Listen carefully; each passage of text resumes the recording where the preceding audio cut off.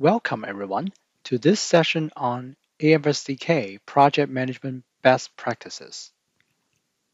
My name is Justin Yang. I'm a Senior Product Support Engineer at OSIsoft, specialized in Pi developer technologies and Pi data archive.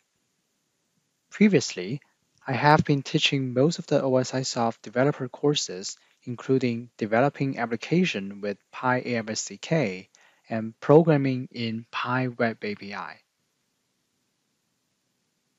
Before we start, I would like to thank Stephen Kwan, Senior Technical Product Manager, Gregor Beck, Senior Product Support Engineer, OSIsoft Development Team, and Learning Team for all of the useful inputs and coding support. This course contains two parts.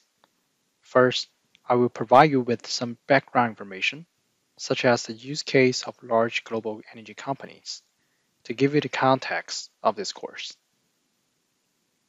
Second, we will jump right into the exercises. The first set of exercises are related to project planning. The second set of exercises are related to project execution, including the coding exercises. We also want to let you know that the course contents are related to the following customer feedbacks.